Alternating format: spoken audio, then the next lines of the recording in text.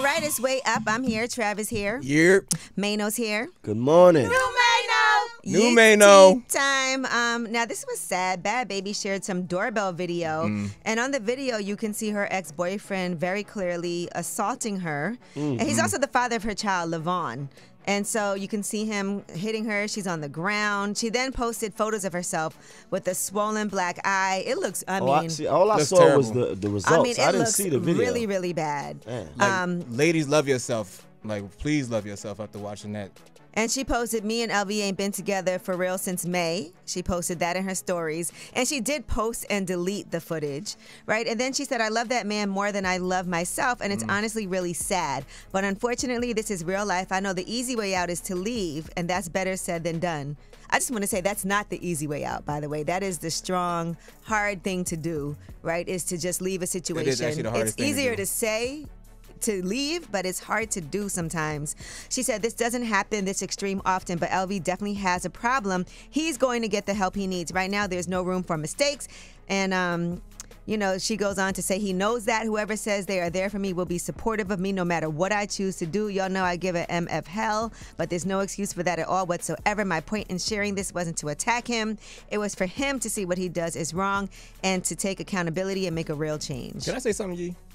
People keep saying, like, oh, but that's the Catch Me Outside girl. That's what she asked for. That girl was 15 years old when she's on Dr. Phil. She has grown up now. She's a different woman in a relationship that's out here getting abused. So I think we shouldn't be looking at how she used to be when she was a child. Right. Let her taking that situation. Let her grow. Let her grow. And it's also just, don't do that. Period. There's and no man should be hitting on a woman. Ever.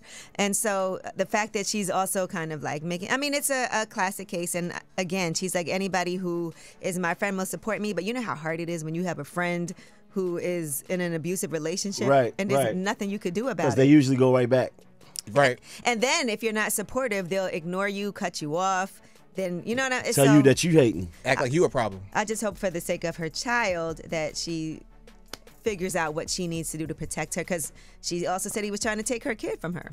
All right, now SZA has become the 4th black female artist to gross over $100 million from a single tour. Come on now, mama. So congratulations to her.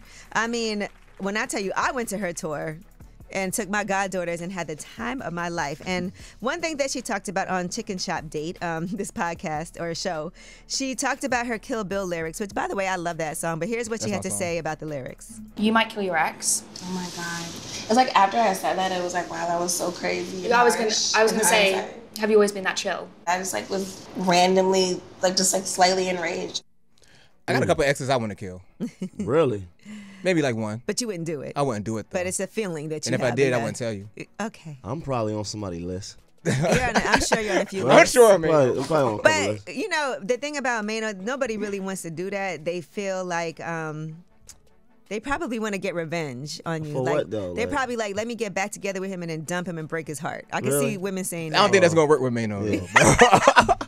My heart is broke. Ladies, the way to get Mano upset is to ignore him. I'm just going to tell you that right now. He'll be like, don't threaten him with a good time. You think that's it? Yeah. And he's very easy to, like, catch. If you want to. Anyway, that is your Yee Tea. When we come back, we have About Last Night. That's where we discuss what we did last night. Maybe you were on some jet skis. Yeah, maybe you was. You know, in shark-infested waters. Yeah. Come on living now. life on the edge. Yeah. Come on now. We'll talk about it. It's way up.